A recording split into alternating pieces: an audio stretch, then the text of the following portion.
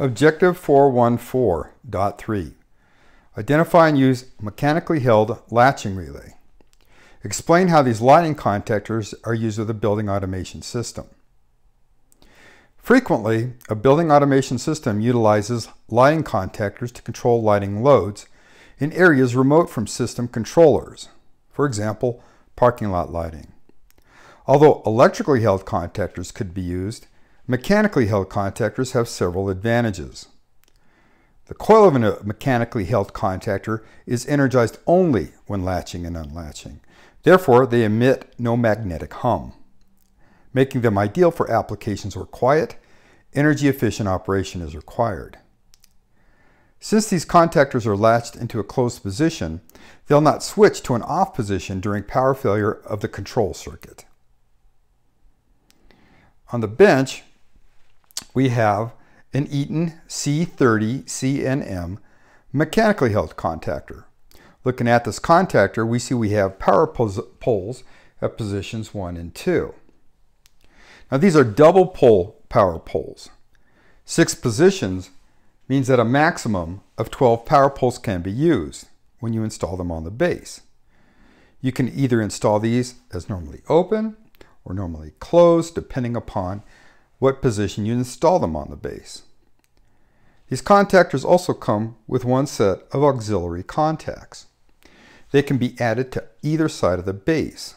When added to the left side of the base, they become normally open contacts. When added to the right side, they function as normally closed contacts. And you see here that they're installed in the normally closed slot on the right side of the control module.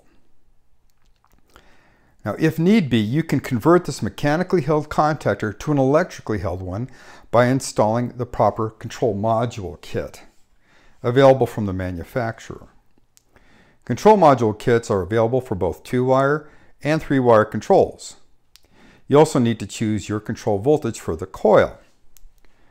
And here, this coil is a 120 volt coil. Now, we'll follow the manufacturer's schematic to wire the 2-wire control for our functions. Now, we have a handoff auto switch here on the bench. When we switch this to hand, the control supply input over here is switched on at P2 on the contactor. After this is commanded on, it's sensed by the microcontroller of the electronic control module to ensure it's a 50 or 60 Hertz signal. Then the status of the contactor is sensed through the normally closed auxiliary contact. This is done in order to validate that the contactor is ready to be switched on. After validating the input signal, the controller fires a triac for 60 milliseconds, which in turn energizes the coil. The contactor operates, latches to the on position.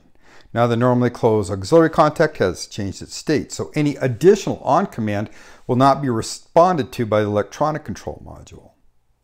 When the hand is switched off, the module senses the loss of power supply and sends out another 60 millisecond pulse to energize the coil. This makes the contactor delatch and the contactor switches off.